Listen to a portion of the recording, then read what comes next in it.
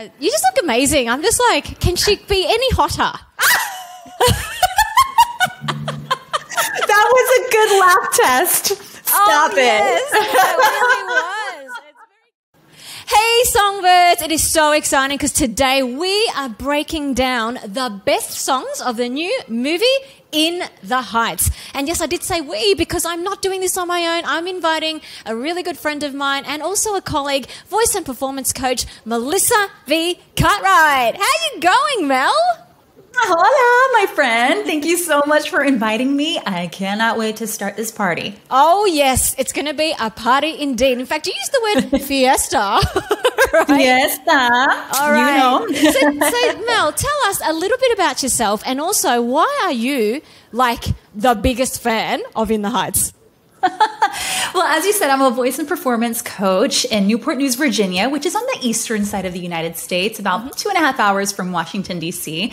And we basically do private voice lessons, songwriting instruction, performance and audition coaching.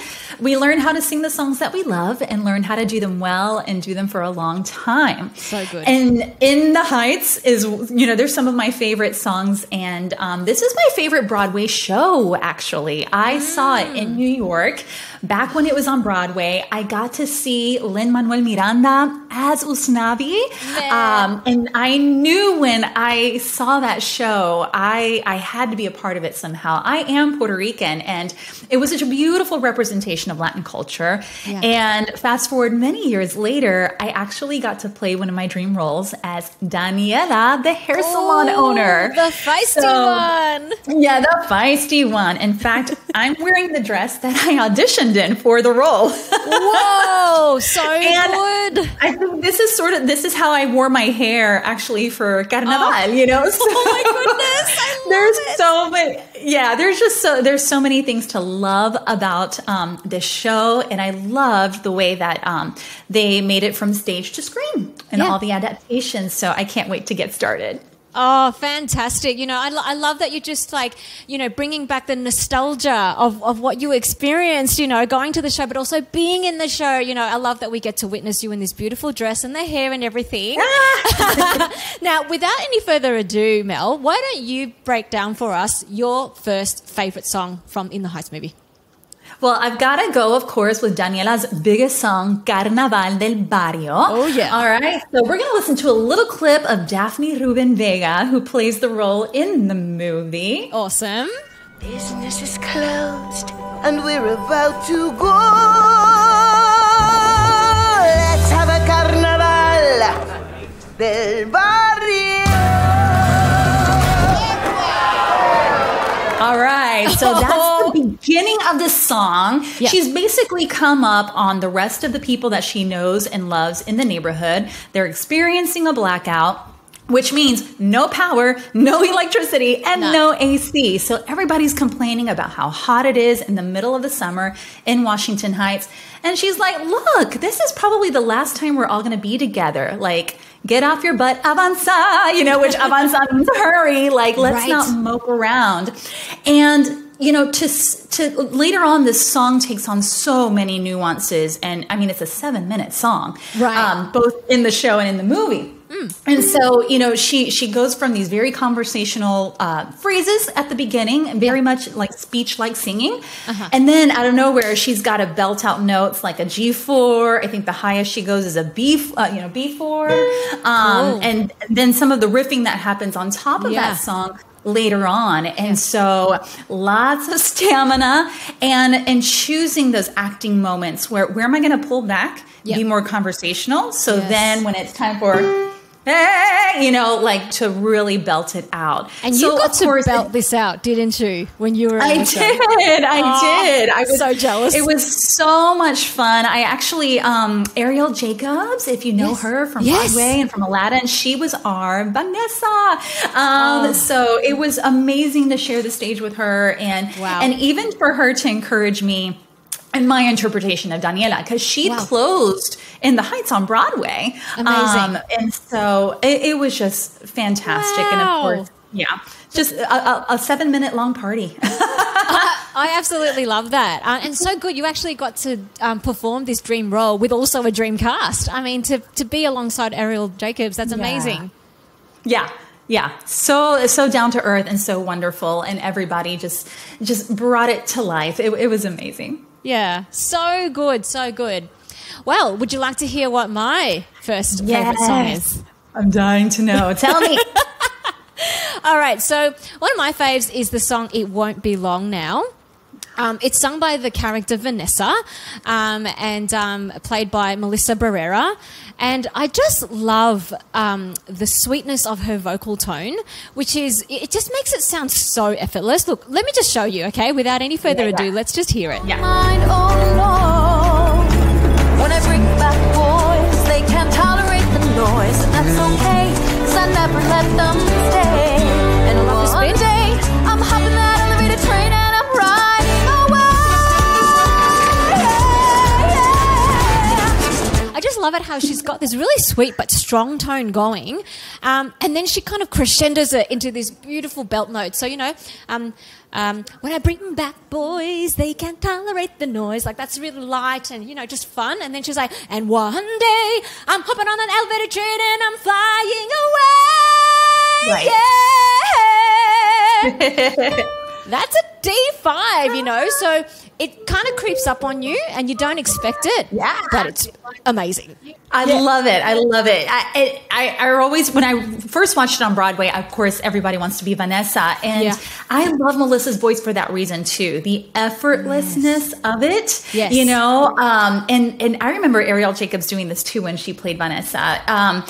And that was a D4, I think, and so, just her placement and the way she's relaxed. I loved really like watching her on screen. And so as a vocal coach, we kind of get into this mode of like, where we're peering in, and of course it's a playback or whatever, but then I'm a lot of times the actor is singing on top of the playback to make it look believable. So if she was doing that, she did an excellent job. I couldn't agree more. Yeah, absolutely. And what I actually love about her performance of this is that there's actually a backstory.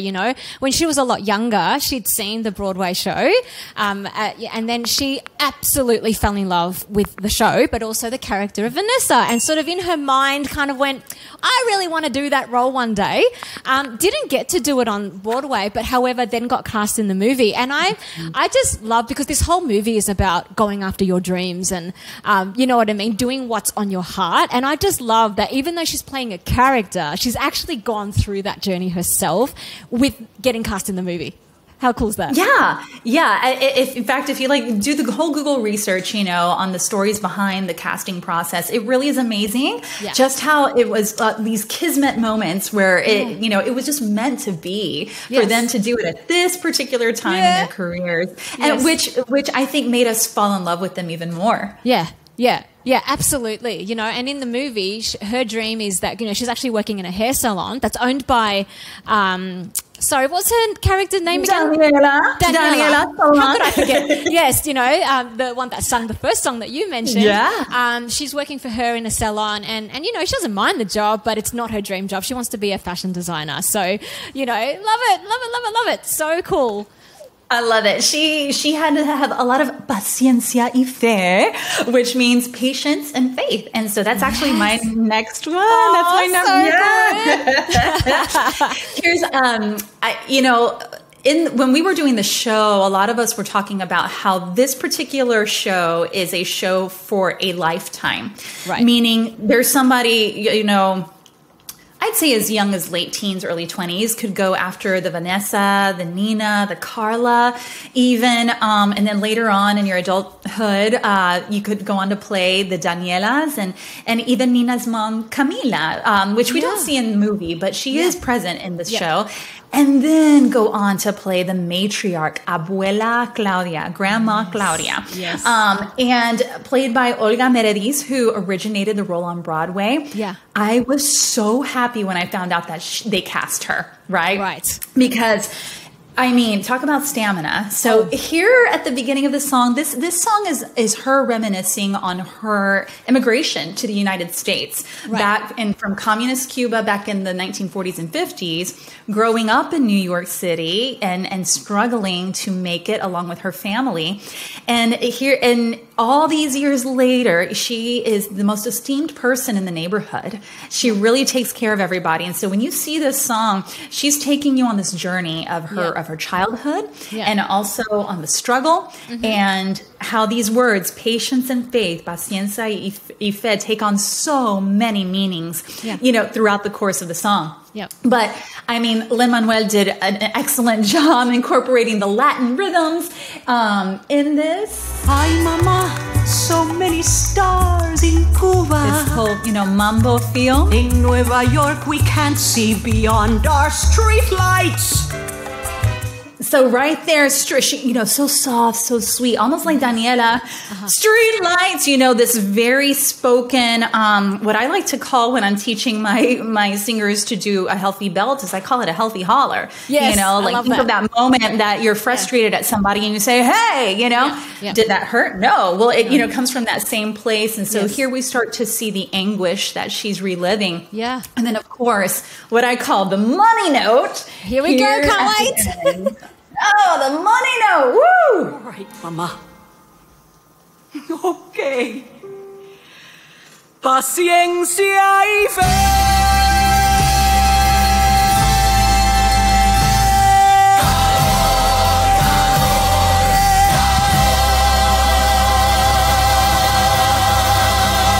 Oh my goodness. How long does she hold that note for? Like it's forever. I think it was 16 counts. 16 counts, I think, is what I counted. That's amazing. But just amazing. The stamina. Talk about breath control, breath support. And I remember even like in the movie and also on the stage version, they're not choreographing her doing anything crazy. Yeah. Because she really needs to be grounded, take that breath. And just sing it forever and a day. And I mean, my goodness, I hope one day I can be Abuela Claudia. Oh, yeah. I mean, when I was watching the movie, because I've never gotten to see the stage show like yourself. So the movie was the first time I, saw her performance, I guess, and known of her. And she really stood out to me as one of the best female voices in this whole show. Like, oh my goodness. Yeah. And, and it's such a... encouragement as well, because you sort of go, sometimes I sort of have this fear, when I get older, will I still be able to sing? And then you look at her and you're like, oh yeah. Oh, totally. I mean, that just goes with like, kind of like with your motto, with your songbirds, take flight, get grounded and sing. And what I encourage that my singers, that they can do this for a long time, that's why we do what we do. And even for ourselves with, with good training and good practice. So that we can do what Olga does and sing like that for the rest of our lives. That would be amazing. Amazing, right? So what would you say are the main sort of technical things to kind of think about when you're trying to sing something like that and then hold that beautiful note for 16 bars without wavering, without, how she does it? What do you reckon? Right. So all the exercises that your coaches are telling you to do that build up breath support and stamina. Something like I like to tell my singers to do is take in that breath like that they do to prep for singing. Big belly breath is what I call it, but the diaphragm's lowering. And then, hold out a hiss and see how long you can go. And then just practice that every day, even if you're just standing and washing the dishes, eventually that'll translate to a sustained note and see how long you can hold that before it starts wavering, because you're losing breath support, which is natural. You're not a robot. And then eventually you add the tone to it, whether you're straight toning it or vibrato, so all those good practices of learning to breathe properly, which is, that's why we talk so much about it, is because that'll help you do what she just did. Absolutely. No, I thought those, 3 simple steps that you just outlined for us were fantastic, And because the thing is, it's like when we're actually breathing for singing, the exhale is actually super important. And it's about an even exhale. It's not about preserving and holding your breath, but it's actually about letting it flow through in an even pace, which is then going to help you hold the note for 16 counts. Exactly. Right? Yeah. So good. I love that example. Thank you for sharing. You bet. Now, what's your next one? Okay, so my next one is the song Breathe, which is sung by the character Nina, played by Leslie Grace.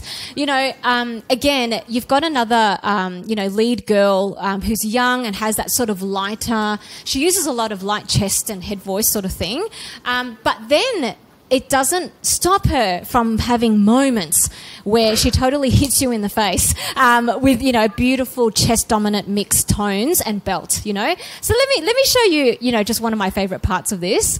And I also want to share with you why this song just speaks to me so much. So here goes. Lots of papers, smile, wave goodbye, and pray to the sky. Oh God, how do I dare to say? Can I go in there and say, I know that I'm letting you down? Oh, yeah. So you know what I mean by how she hits you in the face with it? Oh yeah, and this is a fan favorite, but I'm curious to hear why it speaks to you. Yeah. So you know, I mean, you know, in terms of her voice, I really do love the lighter sweetness of her voice. It's actually quite different to Melissa Barrera's voice. So even though they both sort of share this sort of same kind of, I guess, lightness and all that. Leslie Grace's tone is slightly different, you know. I think she just has a different characteristic in the way that she's expressing it. I think, you know, especially in the other song, it's a bit more lighthearted and everything. This one, in Leslie Grace's voice, you really hear the heartbreak because she's just come back from university, being like the only one in her neighbourhood who's actually been able to go to university.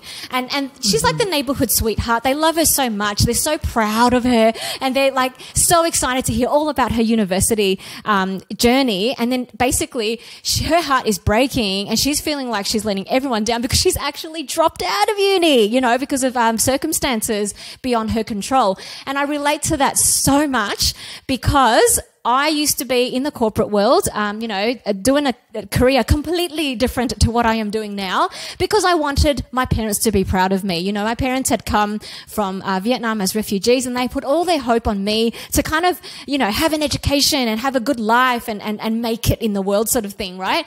But I actually dropped out of the corporate world 2.5 years into it and I knew I was so letting my parents down at that point. So, you know, at that end of the song where she just sings that line, I know that I'm letting you down. It's very heartbreaking because I felt exactly the same when I was, you know, when I quit my job and I had to tell my mum. Like, I just knew I was letting her down. You know what I mean? Like, because they'd worked so hard for me to be able to have success. And to them, I was experiencing that. So they didn't understand why I was going to walk away from that. And of all things, pursue music. You know, yeah, so that's why this song just means so much to me, you know, not only for her vocal qualities and everything, but the story of the character and how that just, parallels my own.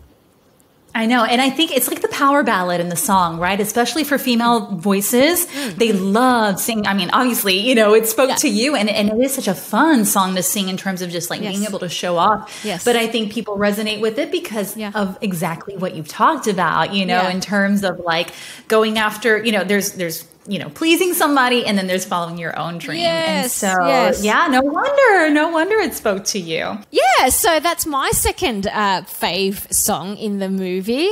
How about yours, Mel? What do you have? Okay. We're about to turn it up just a little bit because I love this next song. Of course, led by the front man, Usnavi, which Anthony Ramos, oh my goodness, it was like he was made for the role. I think there were several interviews I saw with Lin-Manuel Miranda where he said it felt like I'd written it just for him, even though you know Lin originated the role.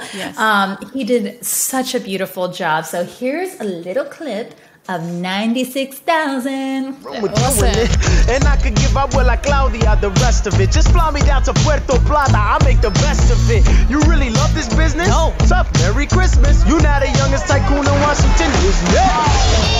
All right. So here, so you know, watching this on film was spectacular. So they actually filmed this song in a water park in Washington Heights that everybody congregates at. According to director John M. Chu, it it was also like a high of 50, 60 degrees. So, you know, they were freezing, you know, singing and dancing to this song. But again, everybody's having fun, and this song is all about dreaming about whether or not they won the lottery ticket. They've just gotten the news that somebody won the lottery, which is for $96,000. So they're all fantasizing about, what would I do with the cash if I had it? And so Usnavi singing to his cousin Sonny, played by Gregory Diaz IV, which again, I loved. The way they cast the show is beautiful. I'm going to say that a lot because it was just so brilliant.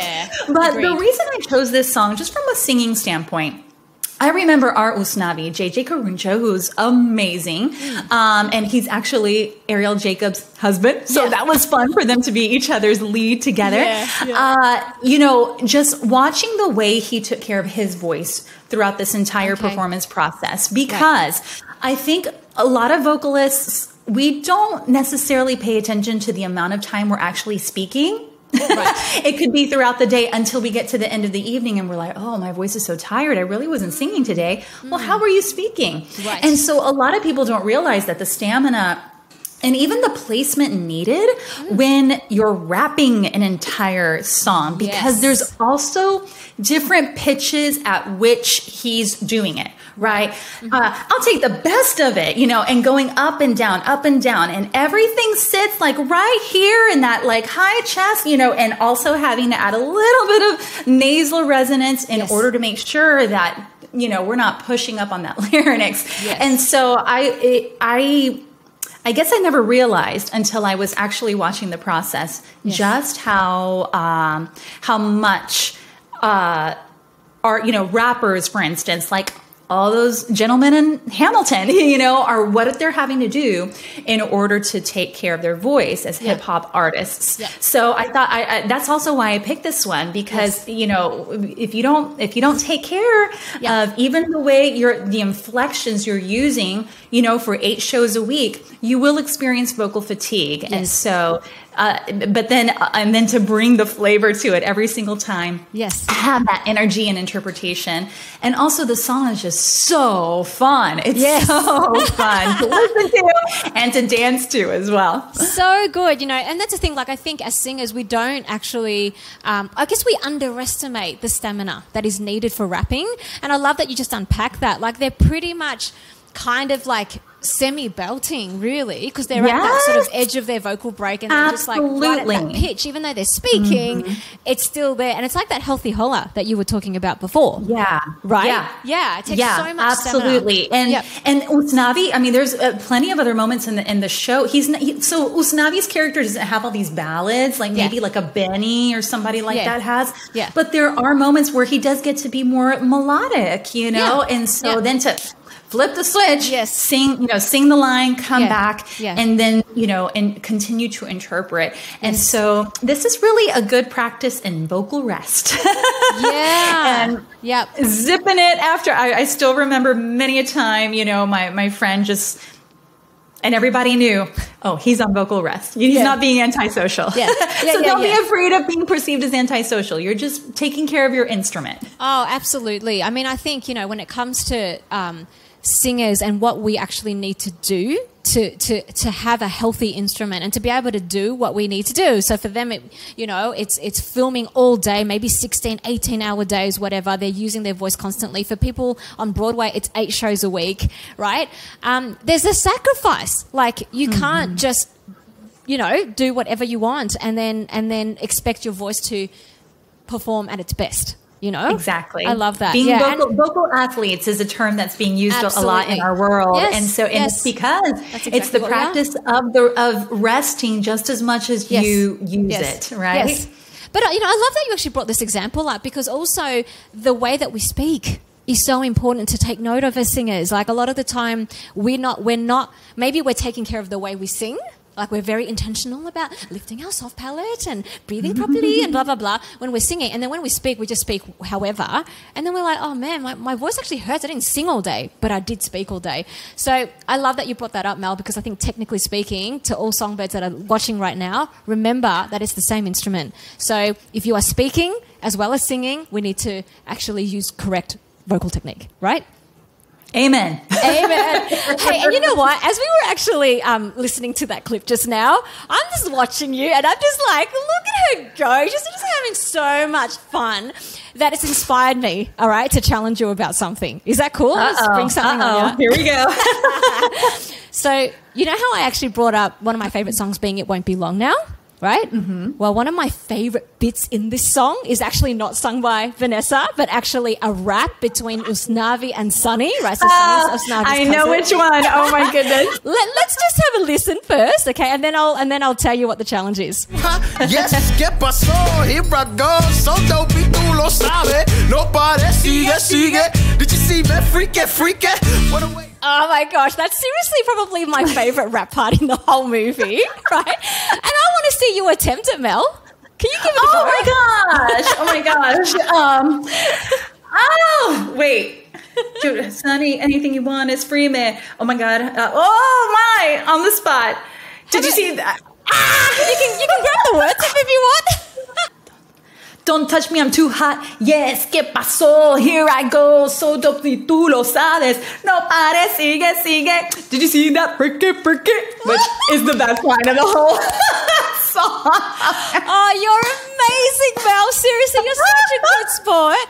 I just love that so much. Can you tell us what it means, actually? I would love to know what the lyrics actually mean. So no pare, sigue, sigue. You're going to hear that a lot in some Latin party songs. It literally means don't stop, keep going. So it's the equivalent of the don't stop, get it that you've heard in hip hop. Yeah. And so, he's telling him don't stop, get it. Like you finally got a date with the girl of your dreams, you know? And I mean, how many of us have like tried to be the wingman? You know what I mean? Or wing woman, you know? And I think that's why with such a relatable moment, we're like, woo, finally, bro, because you've been sleeping on this, right? So, totally. yes. Thank you, my dear. Challenge accepted.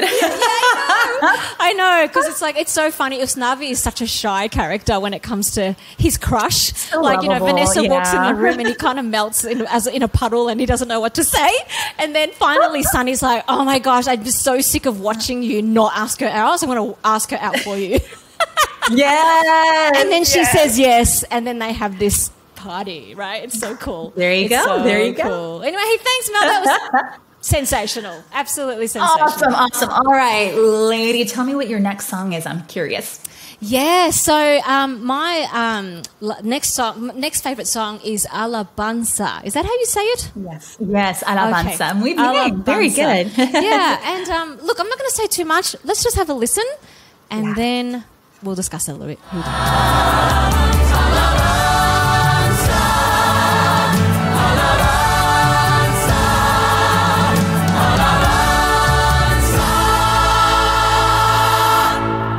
Oh man, like seriously, like the way still got I know, goosies. right? Goosebumps, right? And it really is a massive goosebump moment in the movie. Like what I found is that, it starts very soft, right? It's like one voice, and then they layer another, and then another, and then another, and then another. And by the end of it, you hear this like layering of multi-harmonies and intricate, it's just so beautiful. And it's really emotive, I mean, this is actually a really emotional part of the song, and they're honoring Abuela Claudia. Right? And I believe the word alabanza means praises. Is that right? Yes, that's correct. It means praise. Right. And so they're honoring her, they're praising her, because she was, the grandma of the neighborhood, and everyone loved her. She loved everyone, and she welcomed everyone into her home. It was like everybody was like her child or grandchild, and they're honoring her, and it's a celebration. It's a real celebration of a life well lived. And I just love how music can express that so well. It's like you don't need words. You just, the music, and it's just one word really that they sing over and over again, right? Yeah. Layering it with gorgeous, intricate harmonies, and coming to this beautiful climactic moment that just, hits your heart. It really, really moves your heart, right? Yeah, no, absolutely. I still remember every time we sang this, like if you saw real tears, I mean, those were real. I mean, we were moved by the scene. Our Usnavi led us beautifully, in that scene because, he opens it up, with honoring her. Yeah. And then all of a sudden you hear all those layers by the time you get to that moment. Where you start hearing all the other pieces of the songs and they're, just like going off and, it really is very moving. My goodness, our closing show was like, Lord, help me get through this because we were all like emotional because we've had such a beautiful experience working on the show together, and then getting to that moment in the show was just like, whoo, okay, this is why we're professionals. Let's power down and let's do the thing. Yeah. And I still remember a music director, the music director's job, especially when he's teaching ensemble songs, is to get us to all blend, but at that point, I remember him saying, I don't care what happens. You all need to be doing a full belt basically at that moment, in order to capture the intensity of what everybody's feeling as they honor her. And so, talk about stamina, because this song in the stage version actually comes right after Carnaval. So we're like, okay, go back out. Yeah. And and just goes to show the power of music. This is a legato, slower power ballad versus the party song we just sang, but still requires the same energy, the same, level of control with how much you engage, how much you output absolutely in order, to give a solid performance and a solid vocal performance again without overexertion. True. Which is so hard. It's hard for us all to master that. Yes. And especially when all the emotions are involved as well. Like, it's so easy. I know for myself, if I'm performing on stage and it's a song that's very emotional, it's really easy to strain, Sure. Right? Yeah. But also with this song, as I was talking about before, the dynamics, everywhere, right? You start from very soft and it's piano, right? It's very soft, and then it moves into mezzo piano, and then forte, and then mezzo forte, and so you're getting this beautiful crescendo. But throughout the whole thing, it's not just the big parts and the loud, intense parts that need the vocal control. It is actually the softer parts as well that so often can, you actually need more vocal control. Sometimes it's easier to get away with singing loudly, but it's very hard to sing softly, but to stay on pitch and in control and control it and not to make it breathy. Exactly. Right. Yeah. So breath management is key here.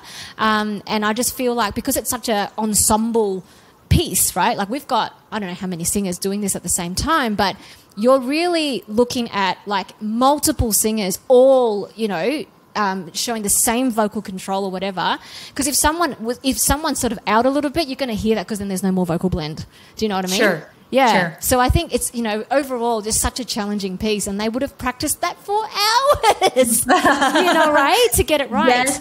Yes. And to get those harmonies just right and nice and tight. Beautiful job on the arranging for sure. Yes. Oh. Just absolutely gorgeous. Yes. So beautiful. Oh, Mel, you know what? It has been absolutely the best party. Like, actually having this conversation with you. Thank you so much for joining us for this. You definitely were the best person to have this chat with. I am so inspired by everything that you shared. Oh, thank you so much. Again, like I love this show. It's still my all-time favorite. I would do it again in a heartbeat. And so I was honored when you asked, hey, Mel, do you want to come and do it? I mean, if we would have been in person, I wouldn't have let you finish your sentence I would have interrupted with yes, absolutely. Because I do love this song, and I love you, and I love what you do, and I love your Songbird community. So thank you so much for having me. Oh, Mel, it's such a mutual appreciation society, honestly. Right back at ya. All right, right back at ya. In fact, Songbirds, I want you to go and show Mel the love. Go and check out all of her links. They're in the description box below. You can see her website. You can see her YouTube channel. Go and give it a subscribe, and watch her videos and like them as well. And also follow her on Instagram. Your life's going to be better, honestly. I mean, she's just going to make you laugh. She's going to teach you so many things. You're going to love it. So go and check that out. So once again, Mel, thank you so much for being with us today. We're all the more better for it, and it's just been such a great party. So thank you for joining us. Thank you so much. Or gracias. Okay, Songbirds, if you enjoyed that chat with me and Mel, you are absolutely going to love my In the Heights sing-off breakdown, where I actually compare Leslie Grace and Mandy Gonzalez. Mandy Gonzalez, who played the same character, Nina, in the Broadway show, and of course Leslie Grace, who plays it in the movies. Go and check that out right now. And also, if you want to go deeper with your vocal technique, why don't you start your 7-day free trial of the Songbird Tree Vocal Academy. I am always believing in you, and I cannot wait to see you there. See ya!